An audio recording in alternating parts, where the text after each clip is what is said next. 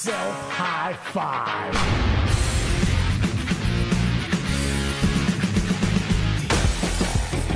So rock and roll, Shane skateboarder. I be the king of the rock, there is none higher. Fuck Jay-Z, y'all should call me sire. I won't stop rocking till I retire. I got Leon Rich, y'all got niggas fired.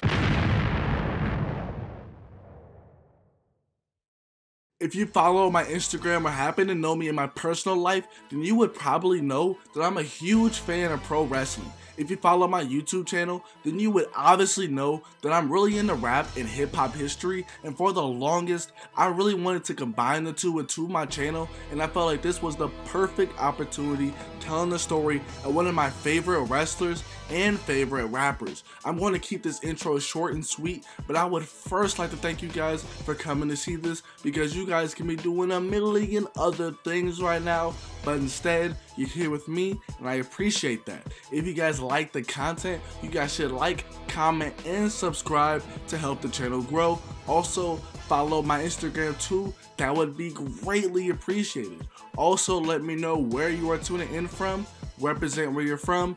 Alright man, without further ado, let's get it. Diamond Dallas Page was a very popular wrestler in the 1990s when he was wrestling with WCW, also known as World Championship Wrestling.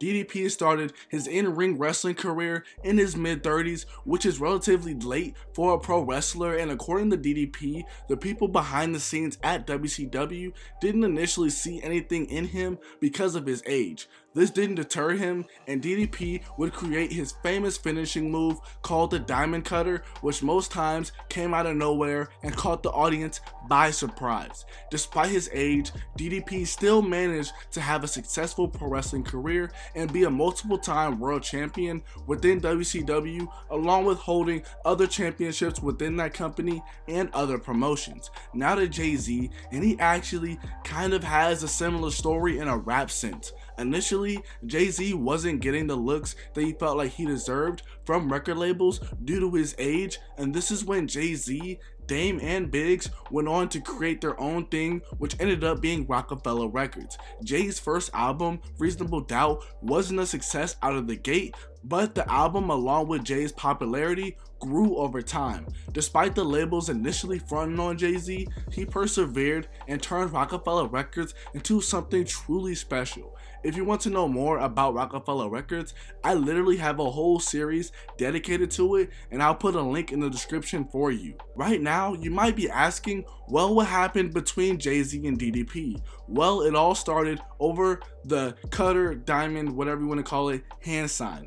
Jay-Z is known for throwing this up to represent The Rock, Rockefeller Records, but it's said to also be a double entendre for the slang term of a rock and a diamond, and there might be some other, you know, like representations of what it means, but that's just off the top of my head, that's just what I think that it represents.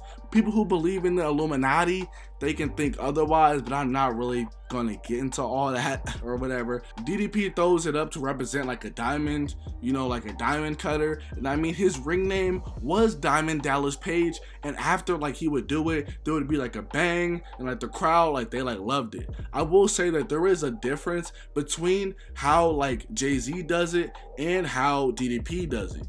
DDP forms a diamond and then he has his fingers spread apart, while Jay-Z forms a diamond but has his fingers put together. How DDP even came up with the diamond hand sign was that he was leaving the WCW power plant, which was a place that he used to frequent to train for wrestling, and a guy named Ron Reese suggested that DDP should throw up the diamond before he did his finishing maneuver, the diamond cutter. Now the trouble arises between Jay-Z and DDP when in the mid-2000s, Jay-Z was served papers to him saying that he illegally adopted DDP's diamond cutter hand symbol. The suit accused Jay-Z and Rockefeller Records of trademark and copyright infringement, as well as misappropriation of the hand symbol. DDP was seeking an injunction, meaning that Jay-Z would be prohibited from using the gesture and unspecified monetary damages. DDP's lawyer claimed that DDP created the sign back in 1996 and quote-unquote copyrighted it years ago.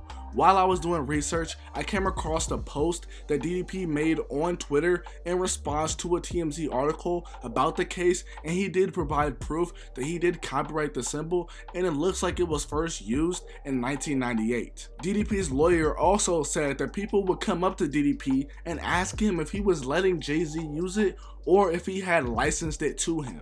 DDP's lawyer said that he first took the matter directly to Jay-Z's lawyer, but they were not receptive, saying that the real issue was how Diamond Dallas Page was using Jay-Z's symbol inappropriately.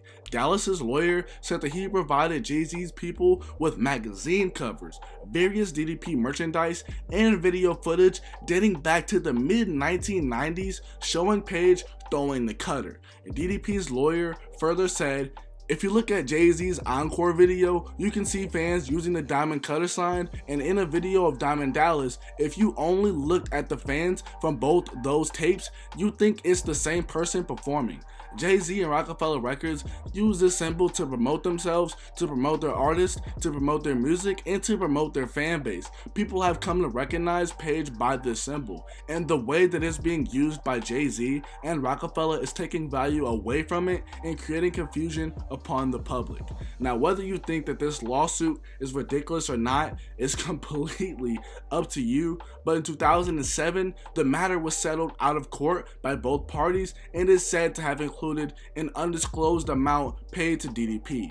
I soon learned that this wouldn't be the last time that DDP would sue somebody over the diamond sign, because he would do the same thing with the band that I'm about to put on screen. However, the thing between Jay-Z and DDP didn't stop there, because in 2018, TMZ reported that Jay-Z had applied to use the diamond gesture throughout several mediums ranging from music, video, TV, and/or film. TMZ falsely reported that DDP didn't have a copyright, and that's when DDP responded on Twitter, like I showed earlier, with him providing proof that he did. To my knowledge, nothing has really came of this 2018 situation, and DDP did an interview with the Flip the Script podcast at the beginning of 2022, and he said that he was all good with Jay-Z and that the matter has been resolved. Y'all are gonna have to let me know in the comments what you guys think of this situation, and let me know of some more situations that involve rap and wrestling that I can go in depth with about. But going back to what this video is about, some people might even bring up the DDP Nirvana thing, because his WCW theme sounded a lot like the famous Nirvana song Smells Like Teen Spirit, and this is something DDP has talked about numerous times. So if you guys want to know more about that, then it's just a quick YouTube Google search away to find out more about that. All in all, this is about all I have for you guys today. Let me know what you guys thought of the video in the comment section below. I love you guys with all my heart. Peace.